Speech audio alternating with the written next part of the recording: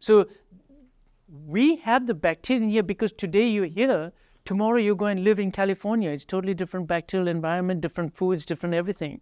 Your bacteria are adapting much faster than you.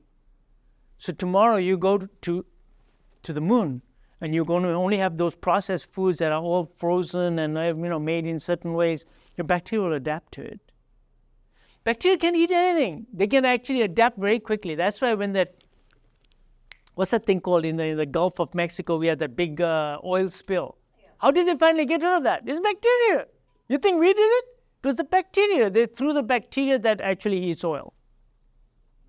Which brings me to the fact that when I tell you people not to take artificial sweeteners, it's not for you. I'm not worried about you. The artificial sweeteners, I'm worried about who? The bacteria, because they do consume those. You don't have a metabolism for sweeteners. All these artificial sweeteners, you have no metabolism for it. Who has a metabolism? Your bacteria. So basically, you're causing a deranged microbiome. So when I say don't take artificial sweeteners, it's not for you, it's because you're destroying your microbiome. And it's not that you're killing it all off, it's you're changing the balance of it.